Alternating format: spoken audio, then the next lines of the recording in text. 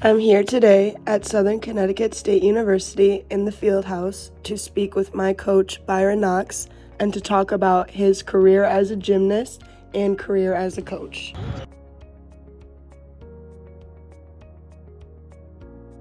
I was born in Harlem, New York, raised in the Bronx. My environment molded me by growing up in a negative surrounding. I wanted to make sure that I wasn't a part of that as I matured. So it forced me to, at least motivated me to work a little bit harder to get out of that. Definitely follow your dream. Take no for an answer. As simple as never giving up. I've started gymnastics my second year in high school because it was introduced to me then, and I was told I was too tall, I was too late, I was too skinny. I mean, there was a lot of negatives. But being an athlete, a good athlete in other sports, helped propel me there. But I would say that never quitting.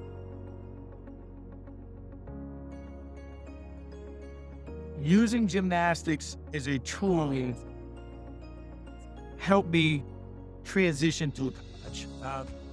The sport itself is more of a lifestyle because the work that you do today, you won't see the results until later on. So it forces you to stay disciplined to the task at hand.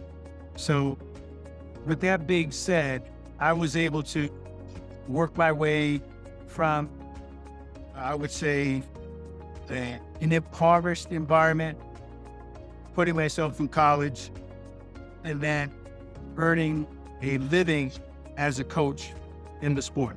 Perfect. What support did you have throughout your gymnastics career? Well, I actually had a lot of support. I came from a high school program, which was all boys school, 7,200 students. Gymnastics was a part of it.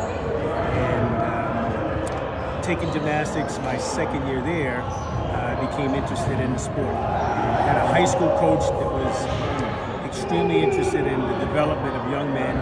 He happened to be our dean of students as well as our coach. So that's how I got my start, support there. And then on to college, I had the world famous Abe Grossfeld, who had coached multiple Olympians, national team members, world championship athletes. So being in that environment actually aided in that as well. What were your biggest accomplishments as an athlete and as a coach?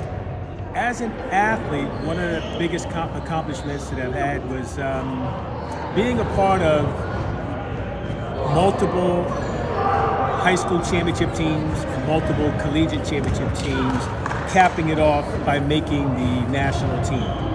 So that was very rewarding for me at the time. And what about as a coach? As a coach, I've helped over 200 athletes get into college on a scholarship, which I'm proud of, in addition to winning multiple international competitions as well as multiple national championships.